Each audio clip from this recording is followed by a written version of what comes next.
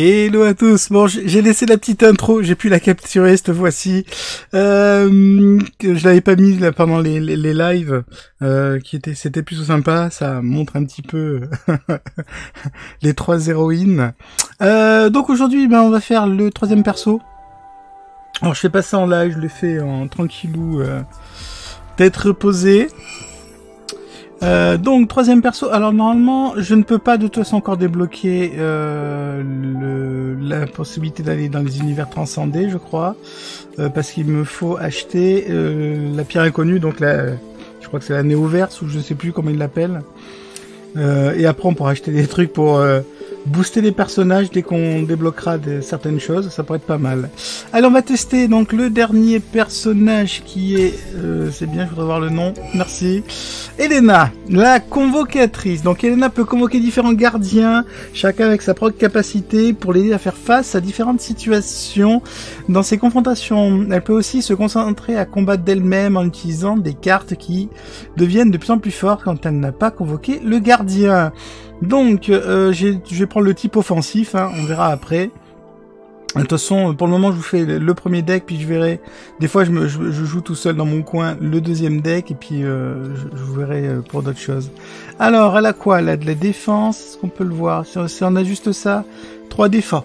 3 défenses à 3, 3 attaques à 3. Recevez une carte gardien de votre choix, plus un commandement, et plus 2 commandements. Donc, une ressource requise pour utiliser les capacités des gardiens. D'accord, bon, on va voir ce que ça donne. Allez, c'est parti. On va faire le mode aventure. On est parti pour une petite heure, je pense. Alors, il y a du matériel que je peux mettre à votre disposition en faisant usage de votre voyage précédent. Nous allons le préparer et vous laisser une fois que vous aurez fait votre choix. Donc, on peut recevoir de l'or. On peut sélectionner et recevoir une carte parmi 4 cartes rares. Une carte enlevée et on augmente les PV. On va prendre une carte rare. Je pense que ça peut être pas mal. Gagner 5 d'armure. Activer la capacité du gardien 2 fois. Ouais. Appliquer 8 dégâts, réduisez le coût de cette carte de 1 après son utilisation. Ce qui peut être pas dégueulasse. En plus, elle est upgradée, la carte. J'ai l'impression. Pareil, celle-là aussi, je crois qu'elle est peut-être upgradée. Écaille de dragon, absorption, gagne 1 d'armure. Quand la capacité du dragon fond est activée. Et mur des âmes, gagne 5 d'armure, réduisez le coût de cette carte de 1 après son utilisation. C'est des cartes pas mal, je trouve. Donc les cartes rares, on voit que c'est 2 étoiles. Ok. J'ai bien envie de prendre celle-là, là, qui est pas mal. 5 d'armure et on active le gardien 2 fois. On va voir. Vu que ça a l'air d'être... Alors des 4 spams peuvent toujours être utiles. Allons-y. Alors, bon, bah c'est parti. Évoluer une carte, d'accord. Obtenir 2 points, ça on l'aura sûrement plus tard.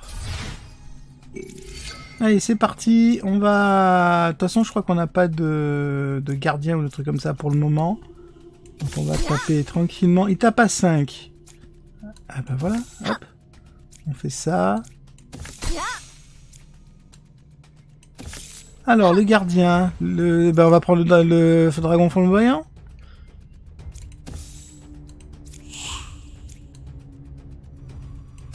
On va le lancer, on va voir ce que ça fait. C'est-à-dire qu'il reste avec nous. Tout le long de...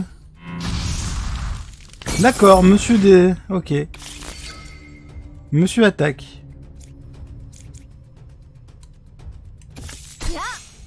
Donc j'ai gagné 1 de commandement. Donc j'active 2 fois la capacité du gardien.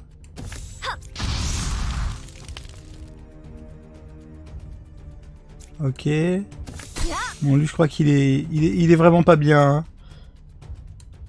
Parce que recevoir un gardien... Alors, est-ce qu'on peut en avoir plusieurs, tiens? Ou est-ce que ça fait partir l'autre? Convoquer ou améliorer un griffon. Ou améliorer. Non, non, donc on ne peut en avoir qu'un, je pense. Quoique, on va essayer, on va voir. De toute façon, on est tranquille. Ok, donc on peut avoir qu'un seul gardien à la fois. Voilà. Donc c'est bien à savoir. Et donc si je fais ça... Donc je prends le griffon... Et je peux l'améliorer. Donc l'améliorer, ça fait quoi? Obtention de 2 armures à la fin de chaque tour ou lorsque vous utilisez une carte défense. Gardien vous aide consommable. Ok. Et si je fais ça... Ah ouais, donc lui, c'est le défenseur. Ok.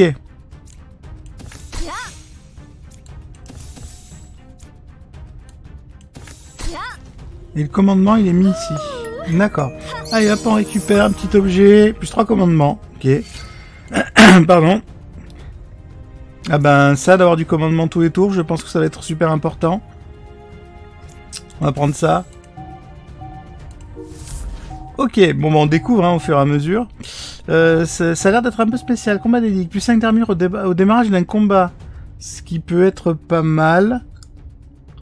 50 dégâts aux ennemis en un combat. On va peut-être faire... Oh, on va se faire l'élite, hein. On est au début. On est full PV. On va pouvoir invoquer notre gardien. Il se protège de 9. Le lion blanc, qu'est-ce qu'il fait? Application de 3 dégâts à l'ennemi avec le moins de PV à la fin de chaque tour, ou lorsque vous utilisez une carte attaque. Et lui fait application de dégâts à tous les ennemis à la fin de chaque tour, ou lorsque vous utilisez une carte instantanée. D'accord. Donc on va peut-être prendre du dégât, parce qu'il va avoir beaucoup d'armure. Mais c'est à la fin du tour, ok. Je peux faire ça. Alors le commandement, donc une source pour utiliser les capacités des gardiens. C'est quand ils ont reçu l'ordre ou à la fin de chaque tour. Convoquer le même gardien 2 fois pour l'améliorer. Peut-être activé quand vous avez des points de commandement. Donc si je fais ça, d'accord, ça bouffe mes points de commandement, mais il a attaqué qu'une fois parce que j'avais pas assez. Ok. Donc le fait de monter le commandement tous les tours reste super important. Ok, ça tape à 9.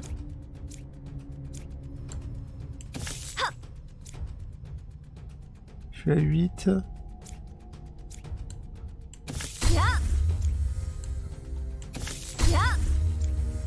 Ah, on s'en fout, on va prendre un point de dégâts, c'est pas la mort.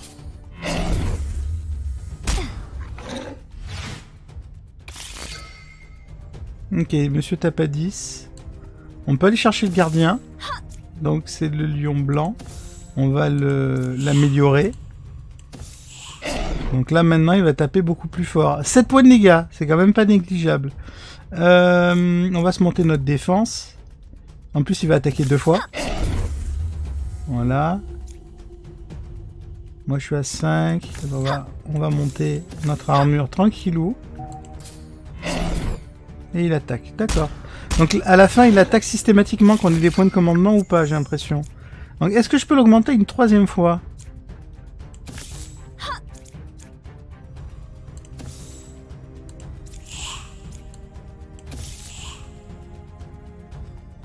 Non, ça sert à rien, ok.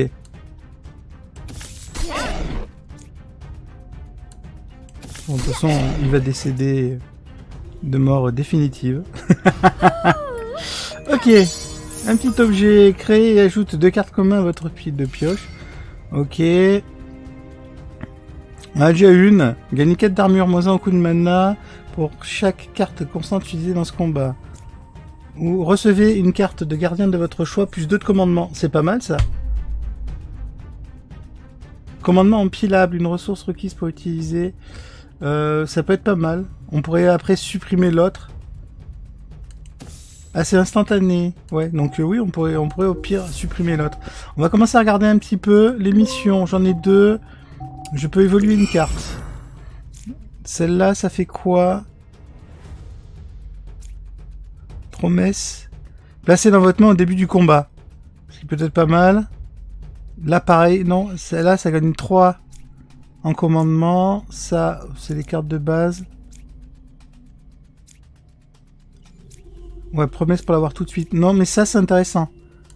Celle-là, l'avoir en début de tour, c'est bon. Ça nous assure que le bonhomme, il va être là. Et on va gagner 5 d'armure chaque tour, ce qui est plutôt pas mal. Niveau ici, qu'est-ce qui est intéressant? Alors, moi, je regarde le dernier, surtout. Hein. Alors ça, je peux pas pour le moment. Faut les débloquer. Alors, obtention d'un commandement supplémentaire lorsque vous obtenez un commandement, ce qui peut être très très fort. Si l'ennemi survit à une attaque avec 3 PV ou moins, l'application des dégâts pénétrants égaux au PV restant de l'ennemi. D'accord. Plus 1 PV lorsqu'une carte avec le tag consommable ou instable est jouée.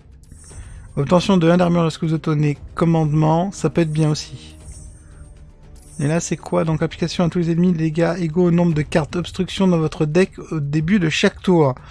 Ça peut être bien, ça, surtout selon le boss qu'on a, ça peut être très intéressant. Réduction à 0 du prix d'un objet dans le magasin. Plus 2 de commandants au début de chaque combat. Ce qui est plutôt pas mal. Gain soit de 7 points. Alors sinon il y a ça. Activation de la capacité du gardien lorsque vous activez technique de combat. Ouais. Ajout de 1 emplacement d'objet.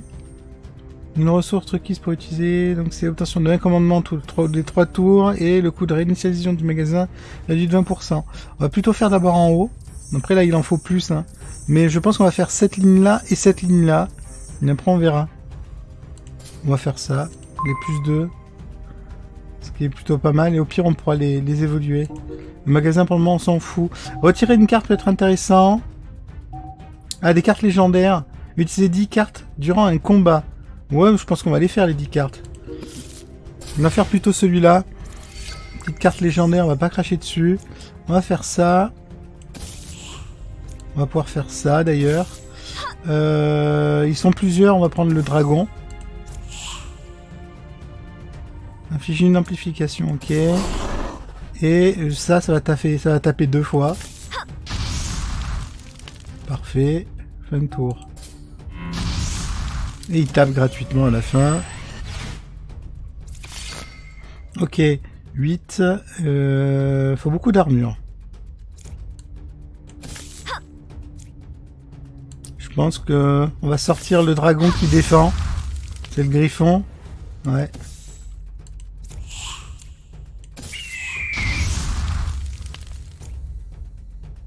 Je suis déjà à 13. Faut que je monte à 17. Ben ça, de toute façon. Voilà. J'ai tellement d'armure maintenant que c'est bien. On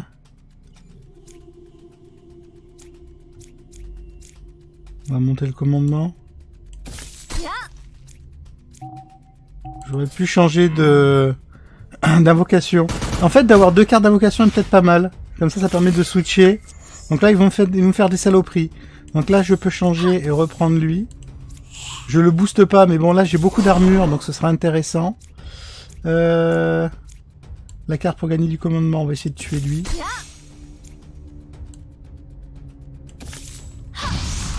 On va reprendre le dragon. Et là, il fait combien? Il fait 4 à chaque ennemi. Bon, on va pouvoir tuer lui.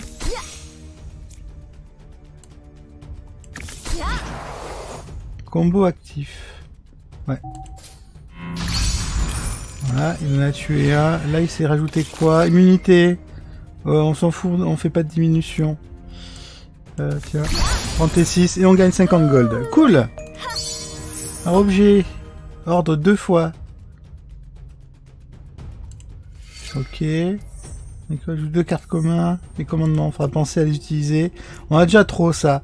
En contre-arrangé, promesse, créer une carte gardien aléatoire au début de chaque tour. Ah, peut être sympa. Gagner 2 d'armes. Mais après, le problème, c'est qu'on risque de se rajouter des cartes qu'on va peut-être pas utiliser. Gagner 2 d'armure, évoluer une carte aléatoire de votre main jusqu'à la fin du combat. Ça, c'est bien, ça. Pour évoluer les cartes gratos. Ça peut être pas dégueulasse. Alors, évoluer une carte, retirer une carte. Conservez vos PV de départ et remporter le combat une fois. Ouais, on va faire ça. Ça peut être pas mal. Surtout qu'on aura de quoi gérer. Surtout qu'ils se défendent, donc... je veux dire... On va sortir Monsieur Dragounet. Excusez-moi, je suis en train d'agoniser. Toi, t'as le moins de points de vie. C'est toi qui vas être la victime.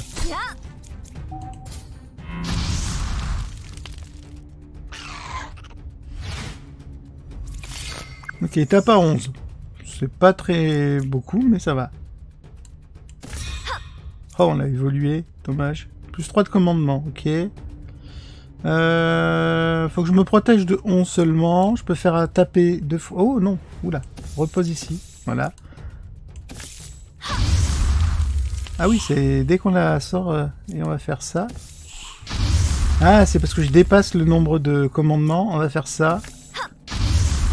Voilà. Lui, il est mort, donc on va taper sur lui. Et à la fin du tour, on en perd un. Ok, il m'a donné une saloperie. Perdez toute votre armure lorsque cette carte va dans la pile des cartes utilisées. Ouais, faut pas que je l'utilise, quoi. Si, Faut que je la jette. Ouais, c'est ça. Bon, 12 points à lui mettre. Plus 3 de commandement. On va le reprendre. Hein. Non, d'accord, ça l'active quand même. Ok. Bon, bah, il est mort. Hein. Dommage, on n'aura pas fait un pile poil. Ok. Ah, zut, un objet. Furtivité. Énormance des dégâts sur l'épée. Ouais, non. Pas grave.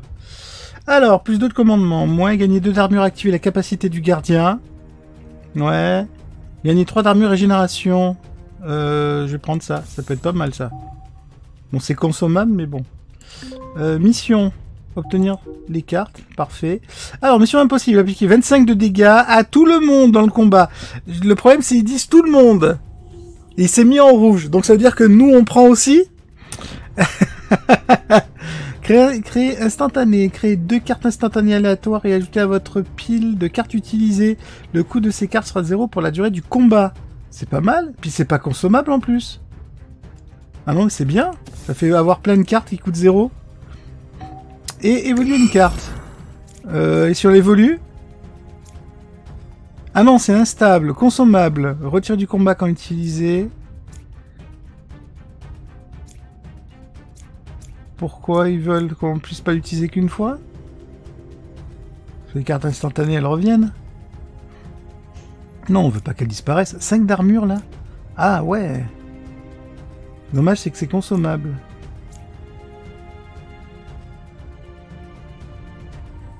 C'est instable que j'aimerais bien voir le mot, mais il change. C'est pas grave. Celle-là, on gagne 3 d'armure. On gagnerait 2 de commandement, ce qui est pas mal. Ça, faudrait qu'on arrive à s'en débarrasser. Bon, et après, c'est des trucs standards. On va mettre celle-là, hein. Non. 3 d'armure, c'est mieux celle-là. Voilà. Ok. Oui, oui, on sait, pardon, c'est de ce côté. Alors, qu'est-ce qu'il y en a? Combat de boss, ça y est, premier boss. 7 points de dégâts. Ah oui. Surtout qu'ils sont beaucoup. Donc parfait, on peut faire ça. Non, on va faire la plus grosse plutôt. Oh, on va pouvoir avoir...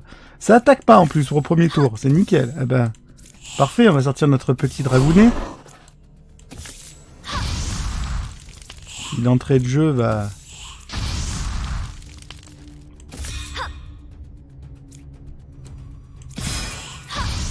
Ah mais j'aurais pu jouer celle-là, mais c'est pas grave.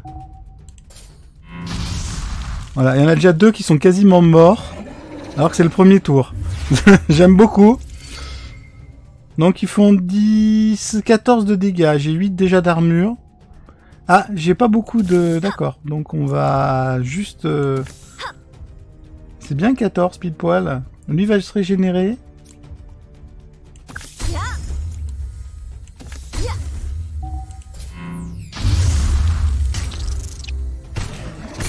Voilà, le boss il est stun.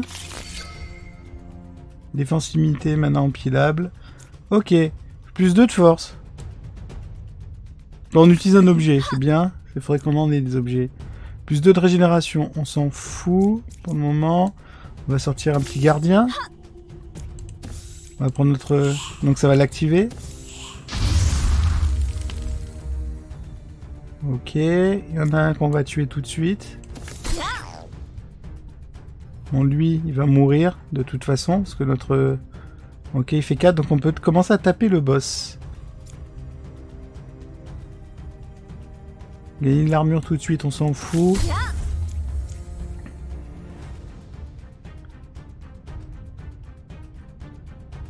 Faudrait que je dépense plus de cartes que normal, on va faire ça. Évoluer toutes les cartes jusqu'à la fin du combat. Mon dieu! Oh, ces cartes qu'on a eues! Voilà, comme ça, il va me refaire ma main. Ouais, on a fait une précision, donc c'est nickel. Ok, il veut gagner 10 armures. On va se mettre le petit commandement. J'aurais peut-être dû regarder avant. Plus 3 de force lorsque vous jouez, ouais. Ça coûte 0, donc c'est pas gênant. D'ailleurs, il faudrait que je joue une rouge d'abord. Puis reviolet. On va prendre monsieur ici, on va faire OK.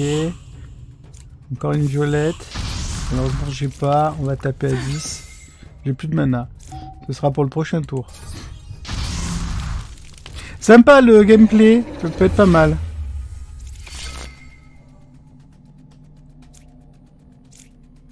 On va lui mettre 10.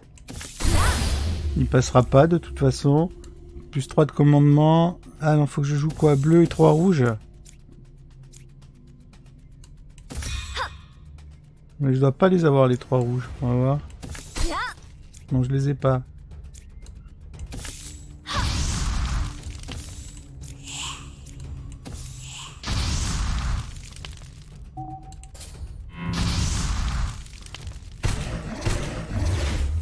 Ok. Monsieur retape à 8. Hop, on va le stun comme ça.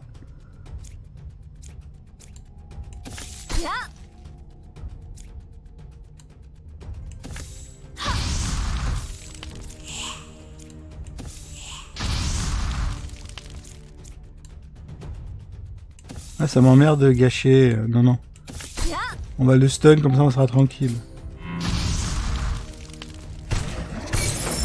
Ok, parade, nickel. Je suis qu'au premier boss, c'est magnifique quand même. Il veut quoi? Violet. Violet. Attaque. Défense. Et là on peut faire une combo à 10. Il reste 4 points de dégâts, fin de tour. On le tue en précision. C'est bien, on gagne des thunes. Donc un trophée, cool. On va pouvoir acheter enfin le truc qui nous manquait. Et je n'utilise toujours pas mes boucliers, enfin mes équipements. Est-ce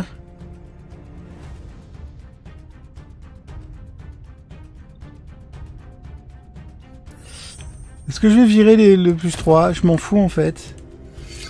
J'en génère assez. Faudrait que je pense à utiliser les trucs là-haut. Mais pour le moment, je suis pas en danger. Ah, appliquer 5 fois 3 dégâts. Alors le problème, c'est si on tombe sur le... Alors, si le gardien convoqué est un dragon flamboyant, doubler la valeur actuelle de commandement. Ouais, ou commande international. Le problème, le gardien convoqué est toujours amélioré. C'est bien. C'est plutôt pas mal. J'aime beaucoup l'effet. On va regarder un petit peu nos caractéristiques. Avant... On a eu des points de compétences, là, on en a 7. Donc déjà, on va pouvoir prendre les deux là.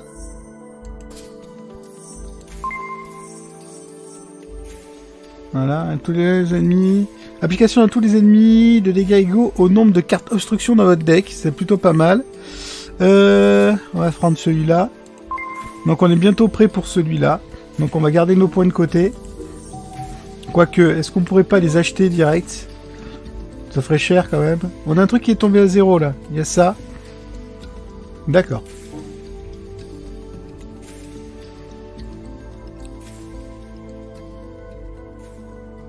Là, ça convoque direct. Ouais. Bon, déjà pas mal comme ça. Alors, posséder 8 commandements ou plus durant un combat. Moins, remporter un combat sans perte de PV, utiliser 4 cartes avec le tag consommable ou instable durant un combat. C'est du commun. On va plutôt prendre les points de compétence. Comme ça, on aura tout de suite notre pouvoir. Allez, c'est parti. Bonjour monsieur, vous avez une drôle de tête. Tu attaques à 8.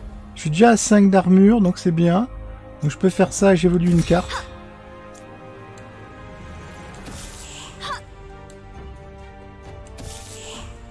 Pas besoin pour le moment d'invoquer un gardien. Ah, on va peut-être pas pouvoir. Mais c'est pas grave, on va le stun.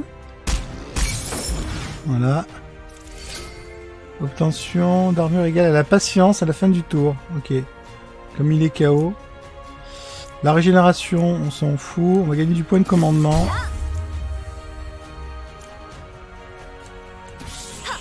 Ouais.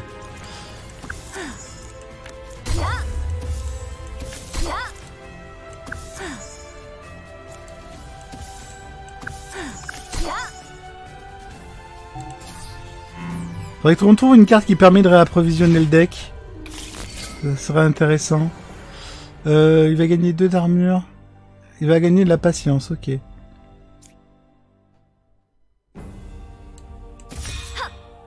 Parfait, on a évolué. Il faudra un petit gardien là. Tu veux pas me donner la carte du gardien? Voilà, merci. C'est lui qui tape fort, hein. Ouais.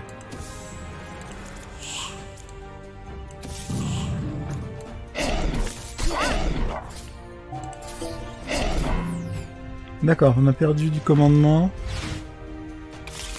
Et je veux taper K5, mais avec un effet.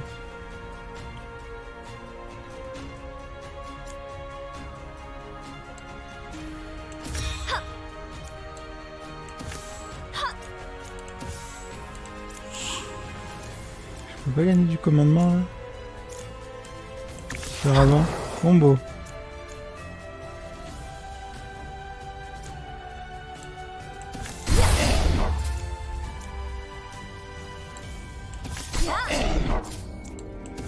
Ah bah... Déjà. Ça a été rapide. Alors, convoquer ou améliorer un dragon, activer la capacité du gardien dès que vous jouez une carte constante. J'en ai quelques-unes dans le deck en plus, je crois.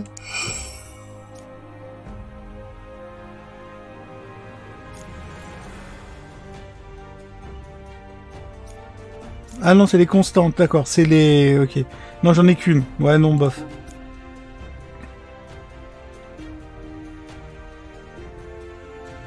Ça peut être pas mal. On va essayer de pas trop mettre de cartes. Retirer une carte, ouais. 5 en un tour. Ouf, ça va être chaud.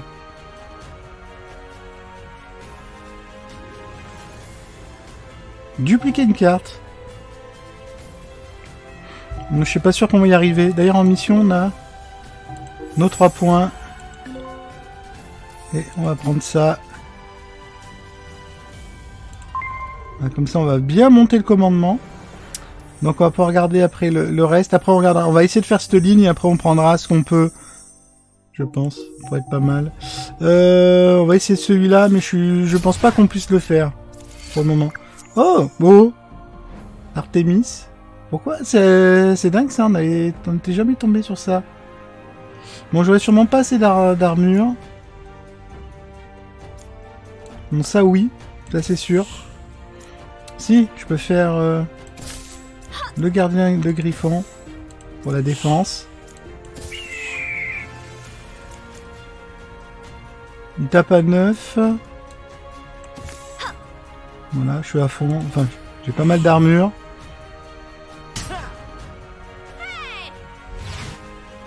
Donc ça fait défense diminuée. L'armure obtenue des cartes défense est réduite de 50%. Ok. Elle tape à 8. Je suis déjà à 9, donc on s'en fout un peu.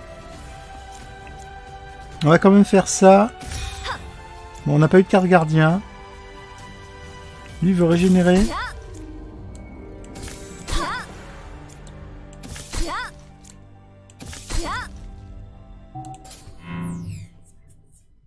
Bon, pour le moment, on peut garder notre copain. Ok, 9, ça fait 15.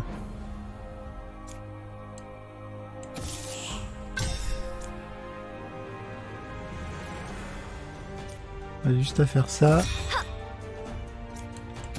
Ah non, je suis trop... Zut, ah oui, j'en gagne plus. Zut, c'est pas grave. Faudrait que je commence à regarder aussi pour faire les combos. Parce que je les fais pas beaucoup, là.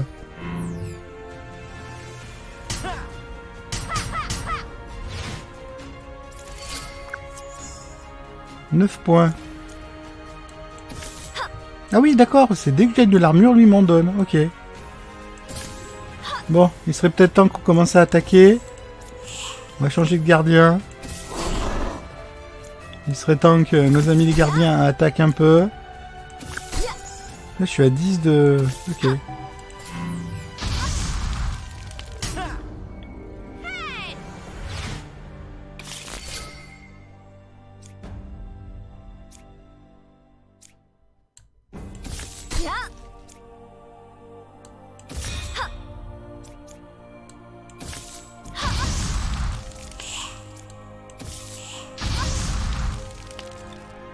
Et je suis à 7, il me faut encore un peu d'armure.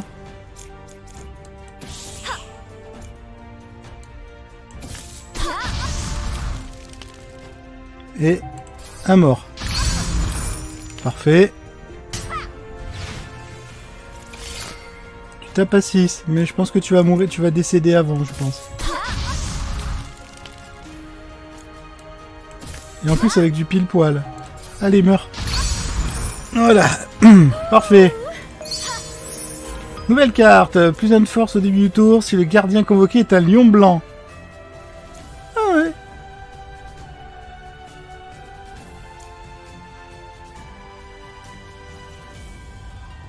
Carte d'armure convoqué un gardien aléatoire. Activer la capacité gardien 3 fois. J'aime bien ça. Ça peut être vraiment pratique ça. Ok. Faudrait que je pense à utiliser des cartes, les trucs là-haut. Achever un combo 3 fois.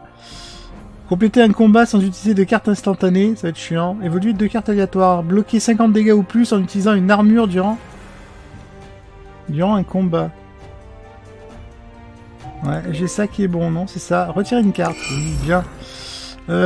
Si on retirait... Après, il faudrait peut-être pas... J'ai beaucoup de défense. Est-ce que je vais pas retirer une carte défense, plutôt? Ouais, je vais peut-être retirer une carte défense. Au lieu... Parce que les dégâts, j'en ai pas énormément. On va essayer celle-là. Ça évolue des cartes, c'est toujours bien. J'adore les graphismes de jeu, franchement. Bon, 9 de défense, je suis déjà à 5. Ça, obligatoire.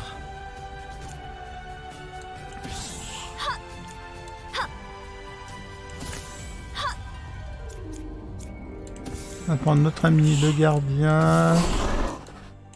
On va prendre la défense qui va bien. Allez. Ils mettent des saloperies. Diminue. Ouais, c'est l'attaque qui est diminuée. C'est pas très grave, ça diminue pas notre dragon normalement. Ouais, donc on s'en fout, c'est le dragon qui tape. Il me faut 8 de défense.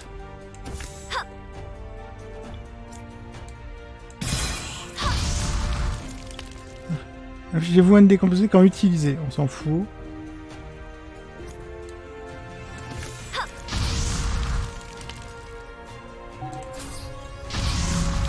On a un effet là quand on utilise, quand il y a des cartes dans notre deck.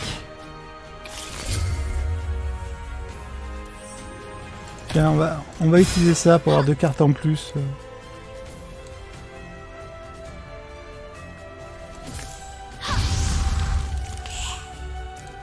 Allez, hop.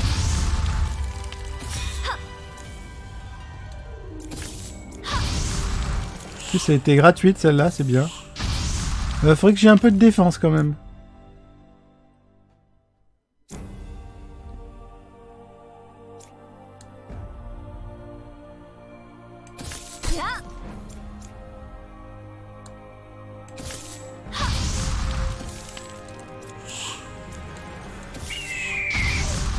On va changer un peu. Et il a quand même attaqué là. C'est bon, j'en ai tué un.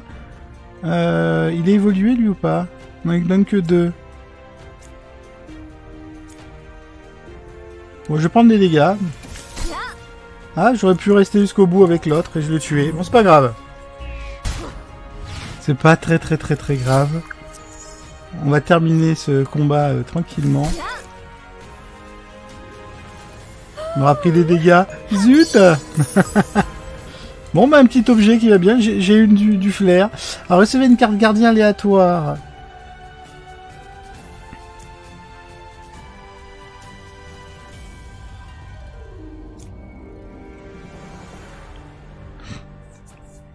J'hésite.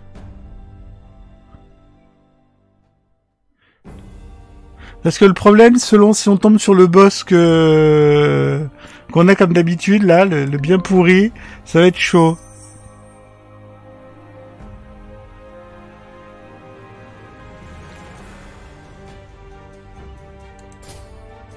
Une activation de la capacité du gardien lorsque vous activez technique de combat. Donc les techniques spéciales sont activées dans les combats. Activer la capacité du gardien s'en prend du commandement. Ouais, on va le prendre. De toute façon, il faut qu'on fasse la ligne, donc on n'a pas trop le choix. Je vais peut-être rien prendre, quoique. Si, ça. Inflige un de dégâts aux ennemis en un tour. Ça, c'est faisable. Mais c'est 24 durant 20 cartes. On va faire celui-là. Une carte instantanée, c'est plutôt sympa. Alors, c'est bien, on n'a pas d'armure. Enfin, sauf celui de base. On va pouvoir faire ça déjà.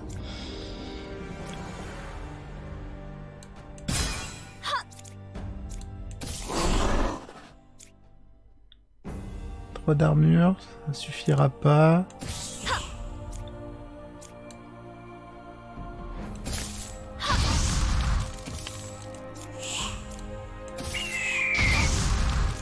Et à la fin du tour, on va me donner 2 et il va être stun.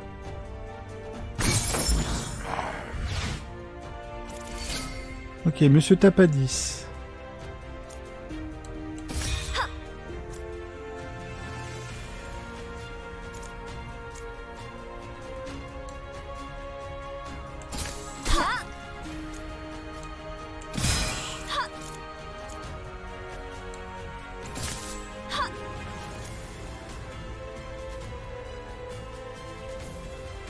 Est-ce que ça va l'activer? J'ai un doute, on va voir.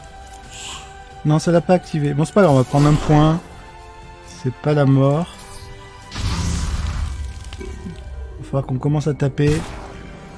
Un point de dégâts, ça va, on a une carte qui permet de régénérer. Supprimer l'armure de tous les ennemis. Ouais. Oui, on peut le faire tout de suite. Ça permet de faire venir une carte. C'est une carte gardien aléatoire, plus 2 de commandement. On a eu le lion blanc, ça m'intéresse pas.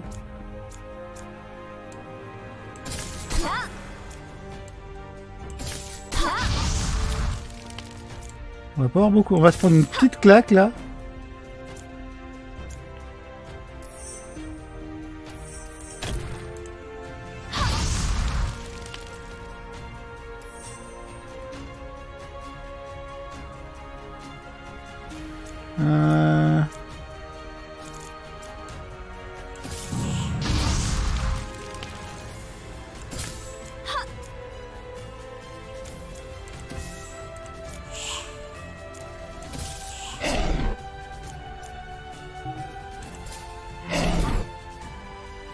C'est pas grave, c'est pas une petite claque, hein. C'est pas la mort non plus.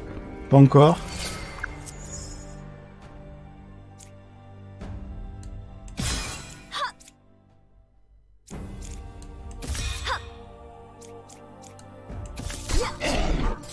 Ok. -1.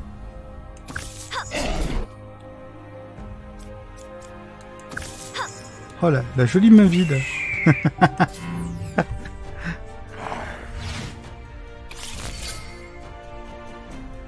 Tape à 11, ça va, on est à 13. On va prendre le lion blanc.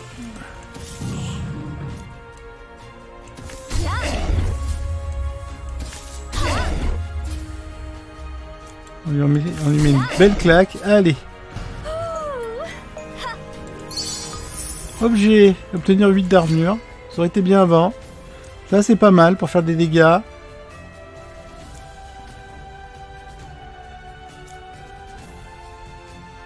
Là, c'est pas mal aussi. Tirer 3 cartes, on en ajoute une à notre main.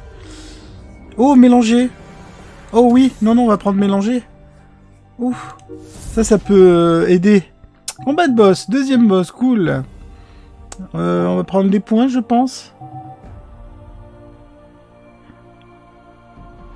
Qu'il soit d'attaque consomme ou stable durant un combat. Ouf. Ah, on a eu quoi là, déjà?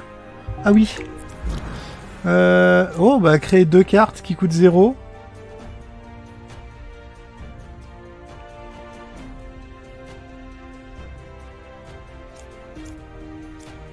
Ouais, on va prendre ça. C'est pas mal. Ça donne des cartes en plus dans le deck, donc plus de possibilités. Les points sont intéressants. C'est 5 cartes qui requièrent 2 ou plus de mana durant un combat. J'en ai pas 5. Ça, j'en ai du consommable. Donc, ce sera plus facile. Ouf, joli. D'accord, ça tape à 10 d'entrée de jeu. C'est bien, on va gagner la régénération tout de suite. Parfait. Je suis à 11. On va sortir le lion.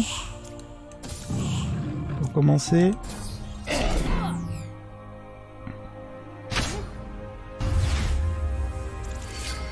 Tape à 12.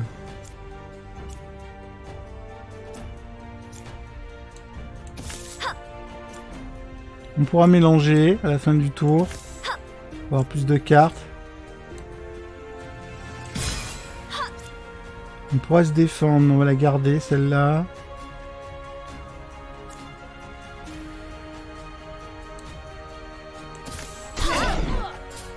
Bon, j'aurai pas l'armure. Si, je vais pouvoir avoir l'armure. Voilà, comme ça évitera que je prenne trop de dégâts.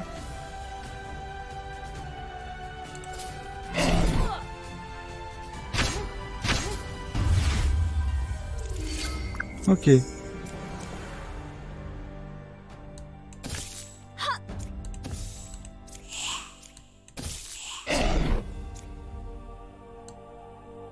n'est pas attaqué là?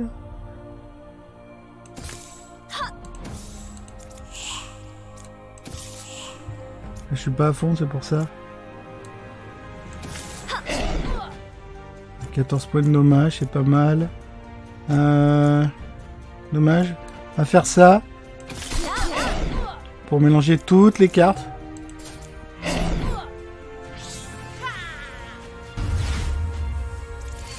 « 14.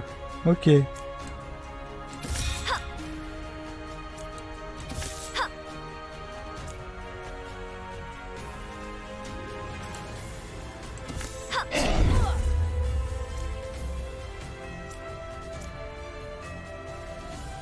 J'ai plus de commandement. Bon, je peux prendre les dégâts, c'est pas très grave. On va remélanger. Hein. On lui tape très fort. Elle régénère, saloperie. 13. Eh, mais elle tape de plus en plus fort, Georgette. On va voir. D'abord.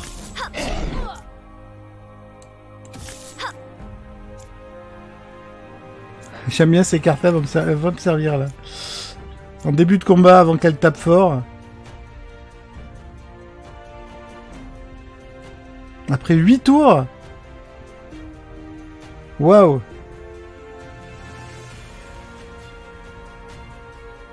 C'est-à-dire qu'à chaque fois que je l'attaque, non. On va déjà faire ça. Je crois que je peux activer une fois le gardien. Non, on va faire ça. Ça, j'ai le gardien de défense. Voilà, j'aurai les 13.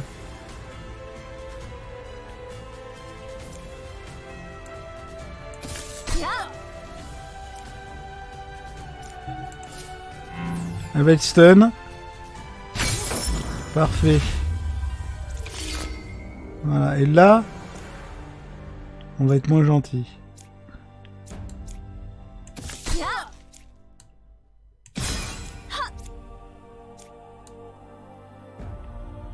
C'est une carte violette. Je joue une carte bleue d'abord. Carte violette.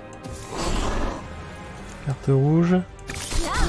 On aurait peut-être pas dû prendre celle-là. Et on peut lui taper à 6.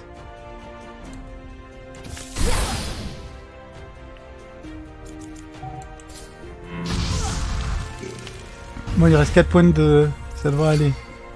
On devrait, je pense, la tuer. Et en pile poil. Voilà, parfait.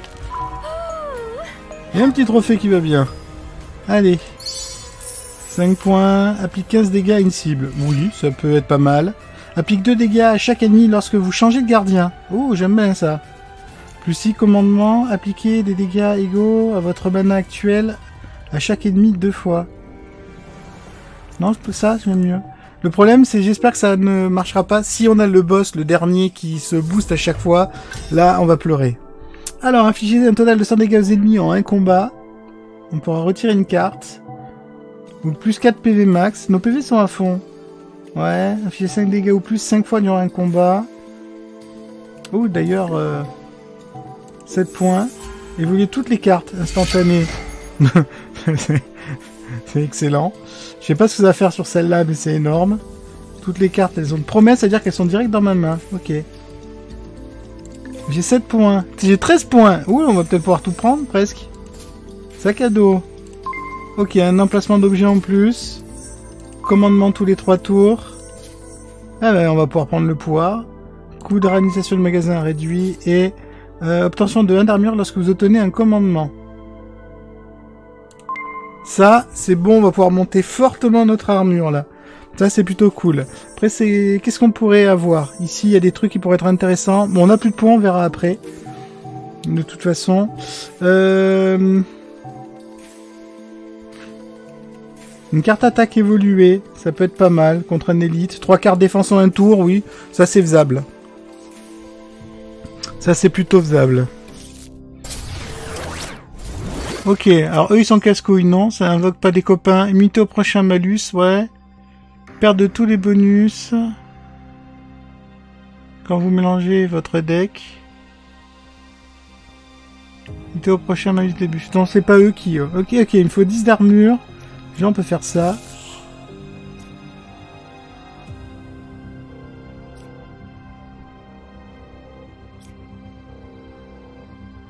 Ah oui, c'est vrai que je gagne de l'armure chaque fois que je fais du commandement. On va prendre le griffon. Pour le début. Un petit griffon. C'est pas mal, non?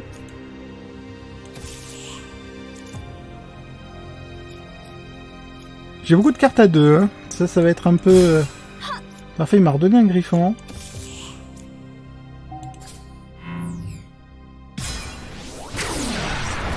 Ok, il me donne des saloperies. Ah, les deux m'ont donné des saloperies, d'accord. C'est quoi? Usage des cartes constantes est prohibé lorsque cette carte est dans votre main. Et subissez 2 dégâts lorsque cette carte va dans la pile des cartes utilisées. Ah ouais, c'est... Ils sont violents, là. Alors déjà, je pourrais faire ça. Je les mélange. Non, ça mélange pas. Ça mélange pas ma main, je crois. Bon. Lequel des deux tape le plus faible, lui? Donc, éliminons d'abord le plus faible. Il faut monter beaucoup d'armure, quand même. Hein. Attaquer. Ok. Ça va. Niveau armure, je suis bien. Bon, je peux prendre un peu de dégâts, c'est pas grave. Je vais évoluer une carte. Voilà. 42 d'armure. Ok. Pas de problème.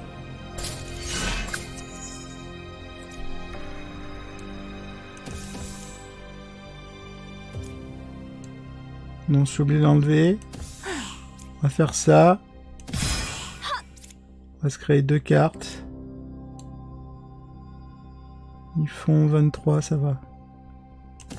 Je devrais pas juste monter mon armure max. On va monter l'armure au max plutôt.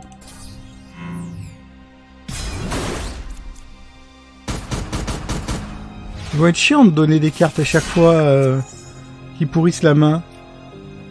Faire défense est prohibé. C'est bien, j'ai une bonne défense là.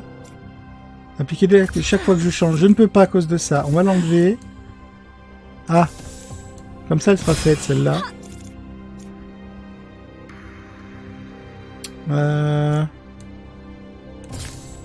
Dès qu'on arrivera à en tuer un, ça devrait aller. Ça va être un peu long.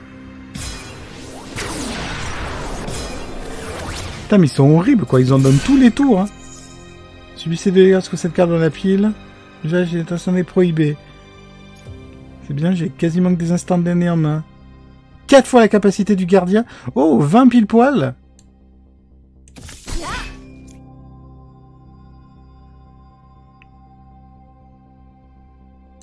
Mais je peux pas à cause de ça.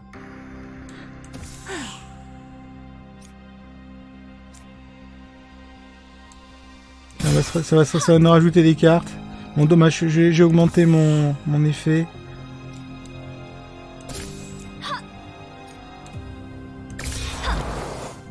Ok, ça c'est bien ça. On peut monter à une capacité d'armure, mais de malade. Hein. C'est bien, ils prennent des dégâts. Je ne sais pas de quoi, mais ils prennent des dégâts. Bon, prends ton double, toi. Voilà. Carte constante, j'en ai pas. Prendre 2 points de dégâts, je m'en fous. Élevez les cartes sur votre main jusqu'à la fin du combat. C'est dommage que j'ai 2 cartes de merde. On va les enlever. C'est pas grave, on va évoluer toutes les cartes. Parce qu'on va tenir l'attaque. Voilà, toutes les cartes ont été évoluées.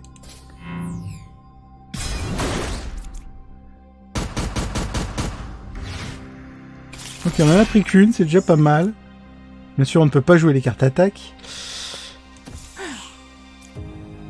Je vais gagner 5 d'armure, donc j'ai pas besoin, je vais attaquer plutôt. Plus 6 de commandement, ouais, c'est plutôt pas mal. C'est une carte gardien.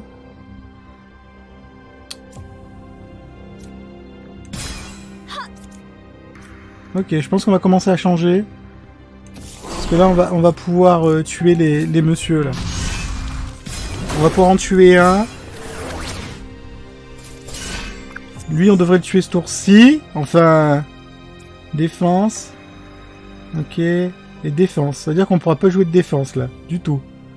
Créez 5 cartes instantanées aléatoires, en jetez une à votre main.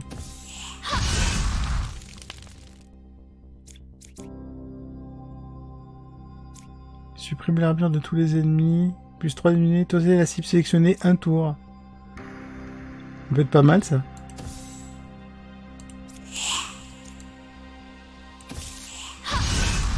Parce que lui va mourir.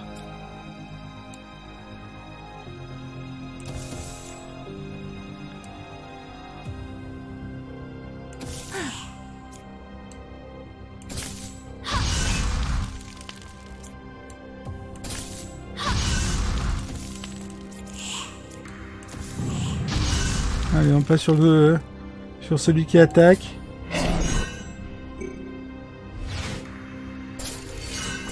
Ok, 10 d'attaque. Appliquez chaque ennemi lorsque vous changez de gardien. On s'en fout un peu. Ouais.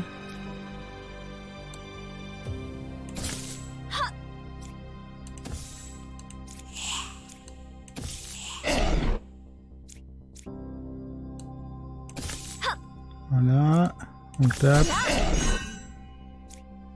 On va virer ça. Hein.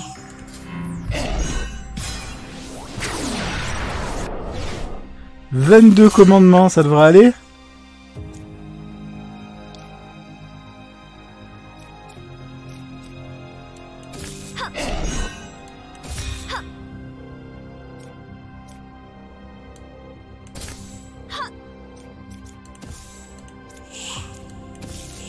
C'est pas mal le système, franchement, avec ce personnage-là, j'aime beaucoup. Elle est un peu plus lente que les autres, je pense, quoique, je regarde, je suis à combien? Je suis à 54 minutes. Ouais, à voir.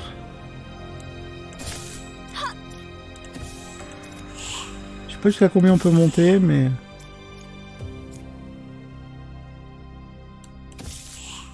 Comme ça, ça c'est fait. Ordre multiple, actué. 4 fois la capacité du gardien, bonjour, merci, au revoir. Alors... Activer la capacité du gardien. Plus 2 commandements. On consomme même mélanger, ça coûte 0. J'aime bien les cartes à 0. Ici, on a gagné des points, 3 points. Qu'est-ce qu'on a à 3 points qui pourrait être intéressant? Gain de soit 7 points ou 1 point de compétence. Ok. Réduction du coup de une carte dans votre main à 0 pour une seule utilisation au début de chaque combat. Ça peut être pas mal. Et puis genre prendre... Ah, c'est aléatoire, d'accord. Ça pourrait être intéressant de faire le boost au début. Si on a le choix, c'est aléatoire, oui. Donc zut. On va voir, de toute façon. Alors, utiliser 3 cartes constantes en un tour. Ça, c'est faisable. 4 PV max. D'ailleurs, on a ça. Évoluer 2 cartes aléatoires. Ok. Bien. On va peut-être pouvoir enlever la carte qui va bien. Utiliser 3 cartes constantes, on va faire ça. Ah, en un tour. Ouais, non, on n'arrivera sûrement pas à le faire. Encore eux. Sérieux?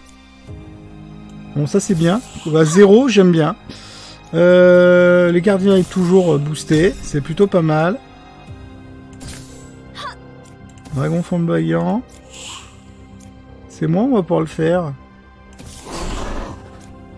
Activer la capacité du gardien plus 2 commandements. Voilà, je suis à 8. Je crois que j'ai fait les 3 constantes en un tour. Parade active, nickel. Ouais, non mais ils sont chiants là, ça ralentit les combats pour rien. On ne se tape à 10 quand même. Hein. Alors, on va déjà faire ça, pour s'en débarrasser d'une. On va monter notre armure. Chaque fois qu'on fait du commandement, de toute façon, on va le taper. J'ai que plus un commandement, j'ai pas mieux. Plus un. Bon, je vais prendre des dégâts, c'est pas très grave. Ça dépend, ça dépend. Si je fais ça, non, je prendrai les dégâts. Ah non, il est amélioré tout le temps.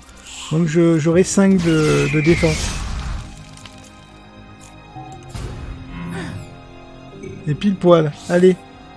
Bam! Parade active, c'est bien ça. Lui va me mettre de la radioactivité, foiré.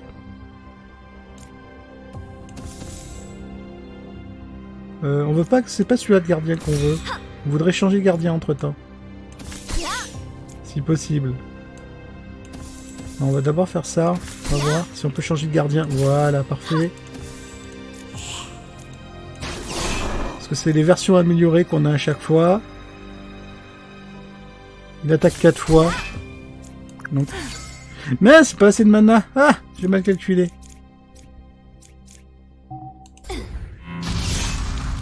On va se prendre de la radioactivité, c'est pas très grave. De toute façon, là, ils sont morts. Hein. On cherche même pas. Infliger amplification. Tiens, toi.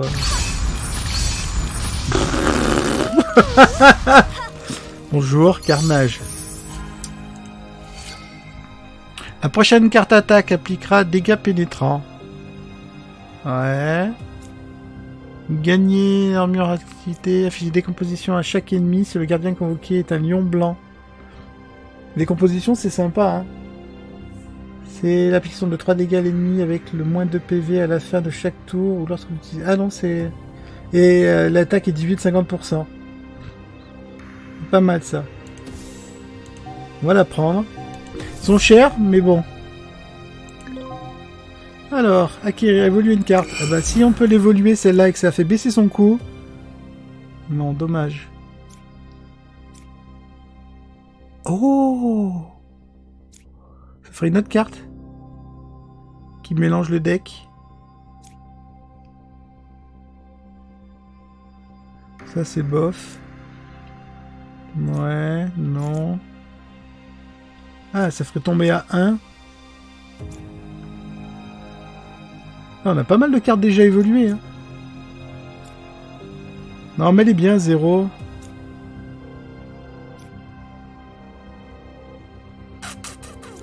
J'hésite. 4 de commandement, c'est pas dégueu.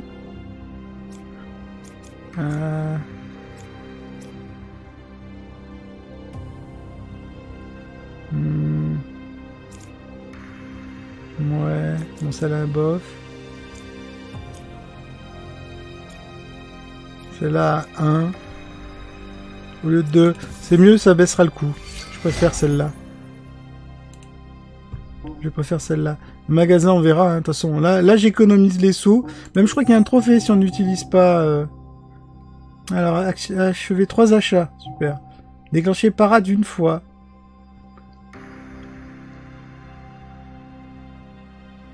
On va prendre ça. Un bouclier, c'est toujours bien. Non, mais ils sont chiants. Ah, c'est lui qui... Convocation d'un nouveau drone piranha lorsqu'une carte constante est jouée. Ok. Donc on va pas jouer de constante ce tour-ci.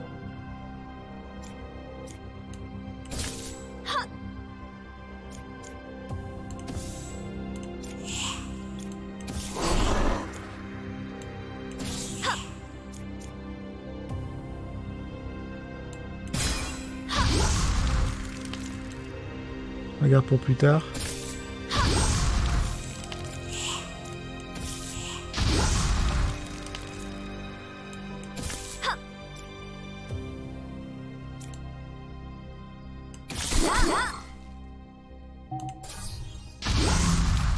Allez. Là, on fait 8 par tour avec le dragon. C'est plutôt pas mal. What? Oh, les bourrins!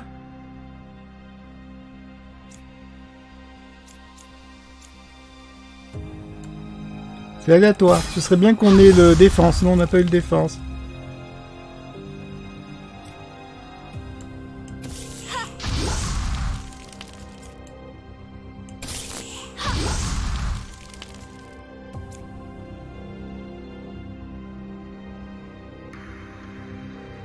Oh, mais il augmente de dégâts, lui, à chaque fois. Ouh, on va se prendre une grosse claque, là. Parce que là, il y a 34.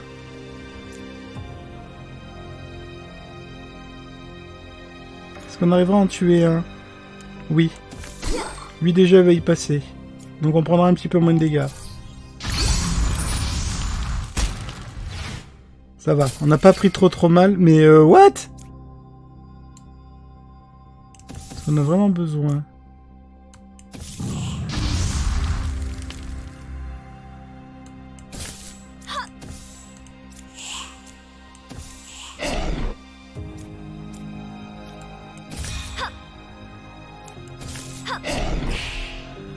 Ouf!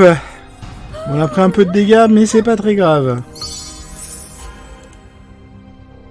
Piquer dégâts 2 fois en mélange. Convoquer un griffon amélioré. Là, c'est direct le griffon, quoi.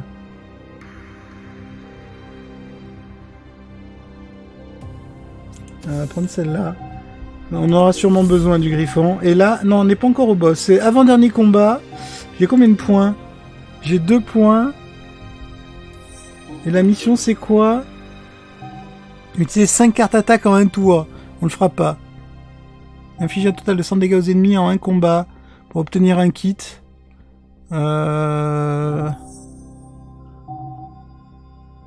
Furtivité. On va prendre ça, mais on le fera sûrement jamais. Blah. Qu'est-ce que c'est ces choses? Épide, ok. Immunité, épine, immunité. Il tape à 8. Donc ça. Ça c'est cool. On va prendre notre ami défenseur pour le début.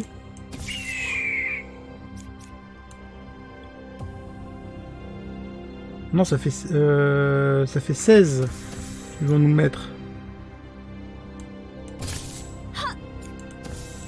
On prendra un point. Peut-être pas, donc on prendra pas un point.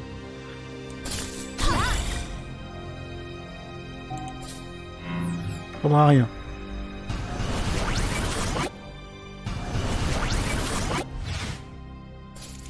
Ok, il tape à 20. Donc il faut de la défense, si possible. On va garder un...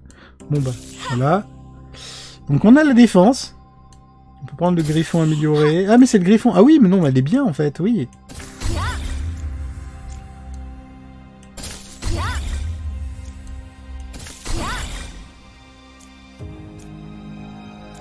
Il va falloir de l'armure hein, là.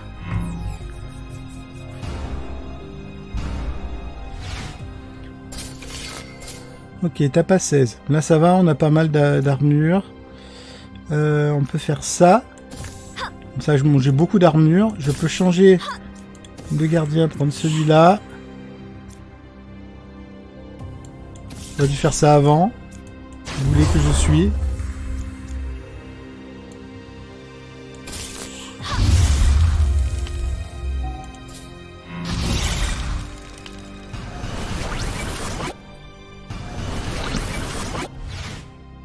Bon. Tape à 20, on est à 18, donc ça va. Ça c'est bien pour récupérer des points de vie.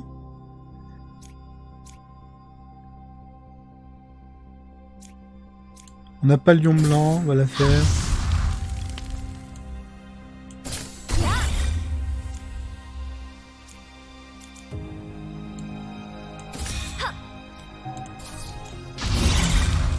Allez, on commence à les taper, nous en caisse facile. Putain, ils récupèrent de l'armure à chaque fois, hein. Tape à 16. Oh, oui, d'accord, ils font 16, 20, 16, 20, 16, 20, quoi.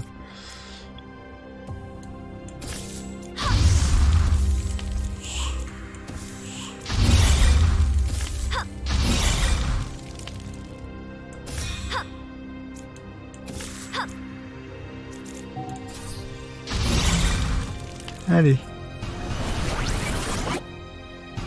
Ça va, elle encaisse bien. Ça, c'est tous les trucs qu'on a. Ça, c'est tous les effets qui se déclenchent. C'est énorme. Là, faut monter notre armure. Ouf. Ça va être très dur de monter l'armure. Faut que j'arrive à en tuer un. Si, je vais pouvoir monter l'armure. On va changer le gardien.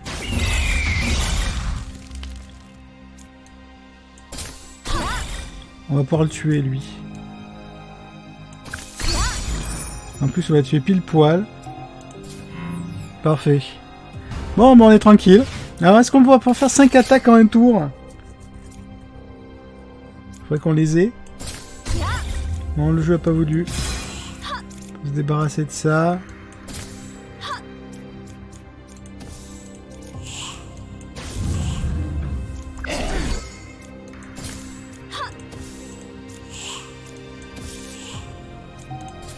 Allez. On va vite te défoncer, toi. Parce que vu le peu de dégâts que tu fais, ça devrait aller. 1, 2... Ah zut, on l'a tué. Dommage. Alors, tirez 3 cartes en GT1, tirez 3 cartes en GT1 dans votre main. Mélanger. C'est plutôt mieux, ça. Convoquer un gardien différent. Je vais prendre ça. Mélanger est vraiment très bien pour pas être en pénurie de cartes. Tu as une carte attaque évoluée. Puis 3 dégâts, si vous n'avez pas de commandant, vous obtenez 3 d'armure. Non, on va prendre ça plutôt. Je sens qu'on va avoir le pire gardien, enfin le pire boss au monde pour nous. J'ai 3 points. C'était quoi? Gain de 7 ou... de toute façon, c'est YOLO. On a gagné 7. C'est cool. C'est cool. Parce que... Création d'une carte instantanée au début du combat et réduction de son coût à 0. Réception de 50% de dégâts additionnels. Ouais. Prix des biens doit être réduit. Vous acquérez cette compétence. Force plus 1 lorsqu'une carte obstruction est jouée. Désormais, le mana non dépensé à la fin du tour. Ouais, ça, je vais prendre ça au cas où. Ça peut être pas mal. Est-ce que je peux booster quelque chose à 3? Là, c'est 2.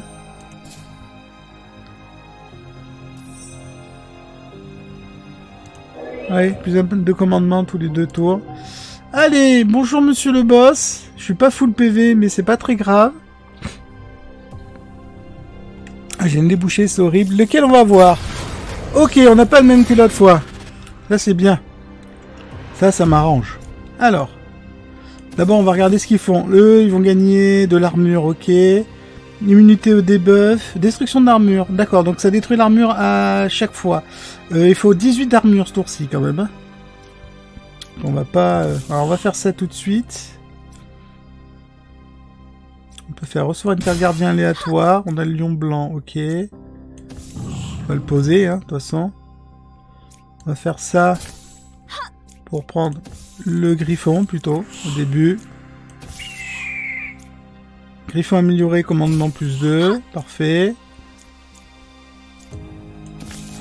Voilà, je suis à 17. Il manque pas grand-chose, ça. On peut sortir le dragon flamboyant maintenant. Pour que ça tape de zone. Et en plus, je suis pile poil à 18. Je vais pas l'utiliser, celle-là. Comme ça, il va être stun.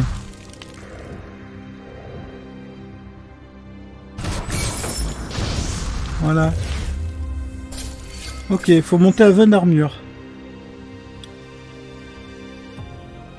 Tous les dégâts d'attaque sont réduits à 1 ce tour-ci. Super.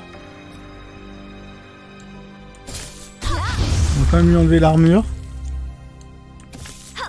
Faut quand même monter à 20, hein. Faut pas déconner non plus. On se régénère. On montera pas à 20 ce tour-ci. Moins que... On peut faire ça déjà.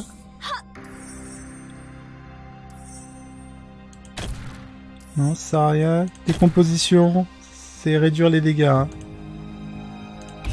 Voilà, comme ça on va stun un des deux. Ce sera plutôt pas mal.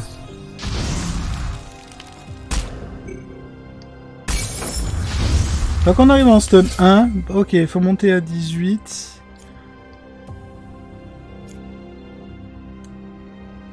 Ah, ça c'est fait.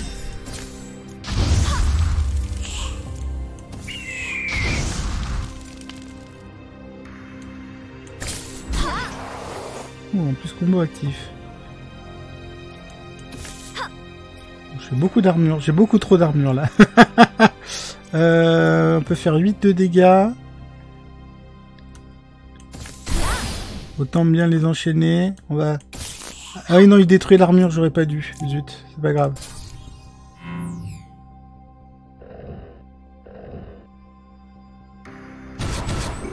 C'est ça, hein, l'armure va être détruite, ouais. Ça, c'est chiant. Ok, il y a que lui qui tape à 10 et de là, il va me faire une saloperie.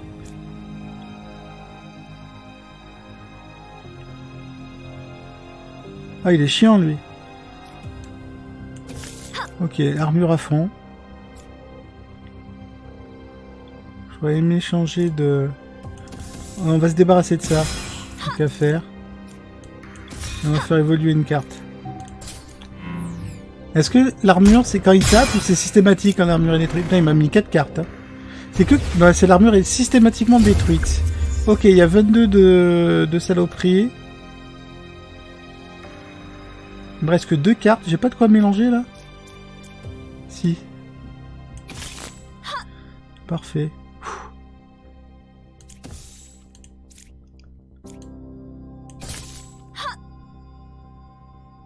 Prendre le griffon. Ça va être long, hein, je pense. Hein. Surtout qu'ils se mettent de la défense en permanence, là, les loustiques. Ça va être chiant. Ok, 22. Il faut 22. Parfait. Je vais avoir plus, donc... Lui, on va le taper. On arrive à les taper un peu. Donc on va en stun 1. Ah non, même pas. On a gagné de l'armure. C'est bien. Ok. Il tape à 10, il gagne 15 d'armure. On s'en fout qu'il gagne 15 d'armure. Les cartes défense ne peuvent pas être jouées. Mais on peut faire ça. Prends 15. Voilà, le gardien a joué. Il est tant qu'à faire. On lui met sa petite claque aussi. Voilà. Bon, ça va, on encaisse bien avec ce perso. Hein. C'est 15 d'armure, on s'en fout. On veut d'abord taper les 2 autres, de toute façon. Donc, il y a 30. Waouh. Allô?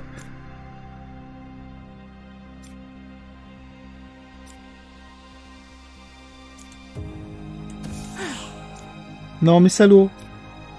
Les cartes attaque, oh, on s'en fout. On va évoluer toutes les cartes dans notre main. Je vais tous les bonus buffs de la cible sélectionnée. Voilà, il a plus de buff. Les cartes constantes ne peuvent plus être jouées, on s'en fout. Je vais tirer 3 cartes.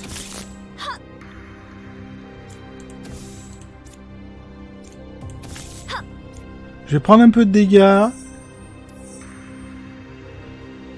Je vais pas prendre de dégâts. Si... Non, il est limité à 1. Mais on va tuer lui.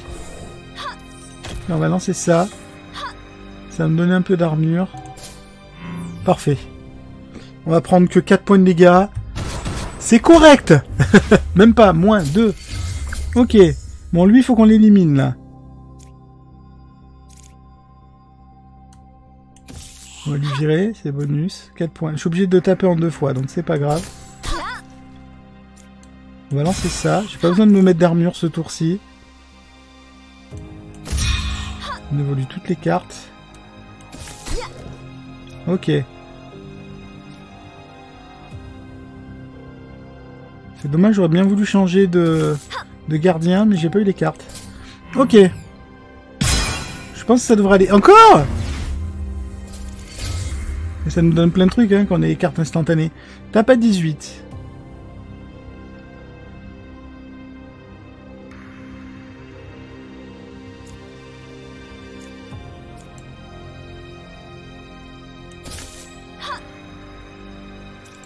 Non.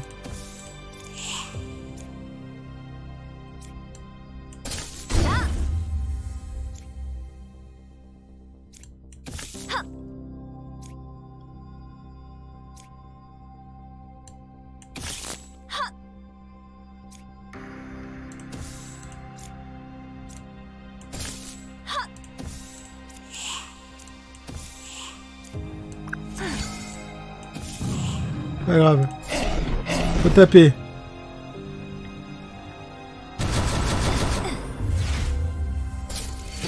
Il gagne 15 d'armure, donc c'est le cas où il faut commencer à taper.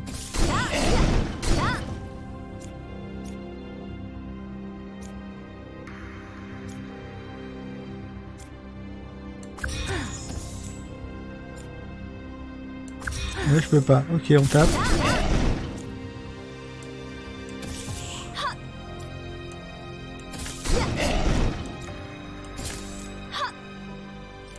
Ouais, se mettre un petit griffon comme ça dans le pool. Ok, tape à 20.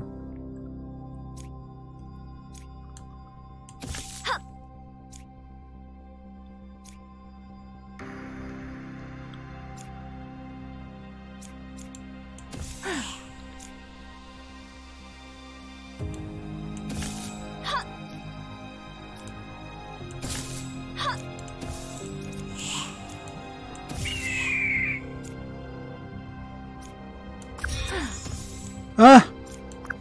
Je suis deg!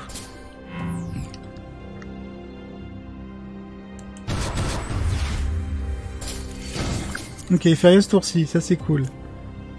Une carte défense, on s'en fout, on va pas en jouer ce tour-ci.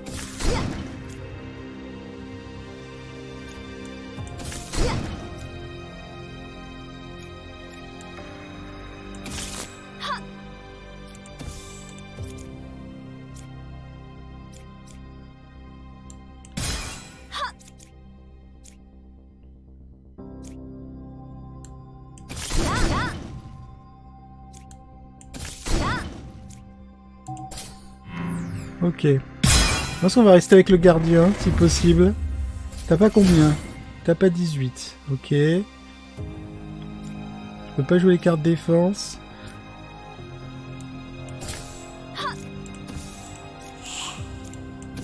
Ah, ça donne pas d'armure.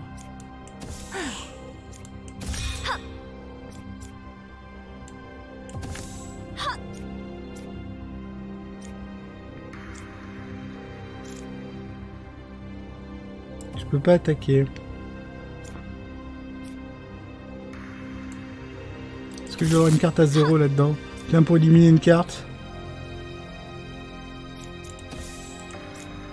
Voilà, comme ça. Hop, elle part à la poubelle, celle-là. Ça va. On prend que 3. Même pas. Si. Attaque. Et constante. Les constantes, on s'en fout.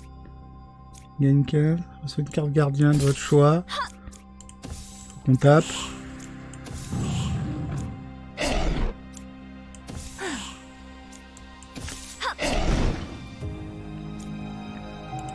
Là, je pense qu'on va y aller à la... J'attaque! Si possible.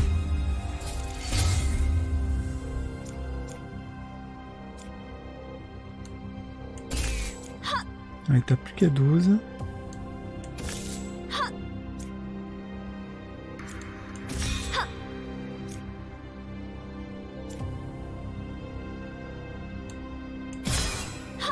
Faut bien qu'il attaque Georges.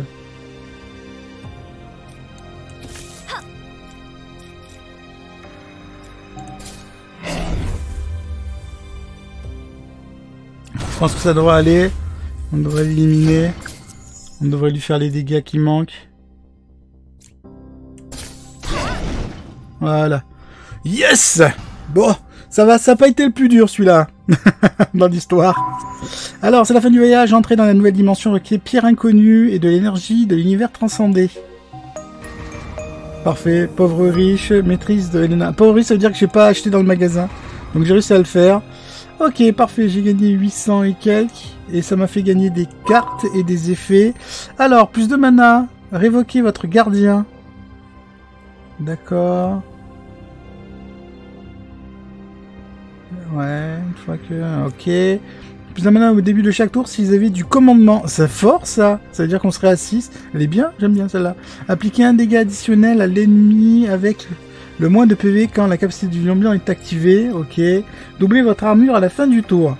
Waouh. Oh, et puis on gagne tous ces trucs-là. Plus 3 commandements si vous n'avez pas de carte d'attaque dans votre main.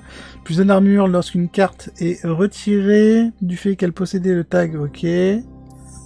Récupération de 4 PV à la fin du combat quand vous rentrez dans l'état mourant. Et application de 1 dégât à tous les ennemis pour chaque dégât octroyé par les cartes attaque.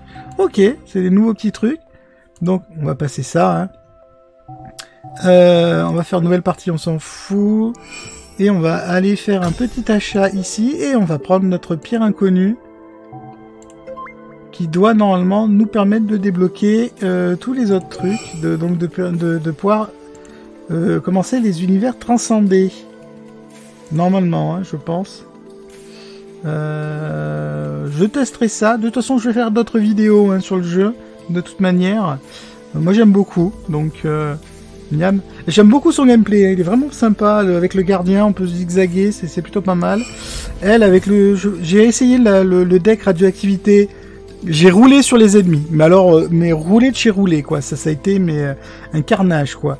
Elle, j'ai pas encore essayé son deuxième deck vampire, faut voir. De toute façon, j'ai essayé le prix hier, hein, vous avez vu en vidéo, j'ai fini mes... limite, hein. Et après, il faudra voir après les decks quotidiens ou les trucs comme ça. Enfin, voilà. J'espère que la vidéo vous a plu. Comme d'habitude, n'hésitez pas à vous inscrire à la chaîne, le petit pouce-up si vous avez aimé. N'hésitez pas à laisser un commentaire, à partager la vidéo. Il y a tout ce qu'il faut en réseaux sociaux dans la description. N'oubliez pas la cloche, je pense que je l'ai pas dit. Et puis, sinon, on se retrouve bientôt pour de nouvelles aventures. Allez, ciao, ciao.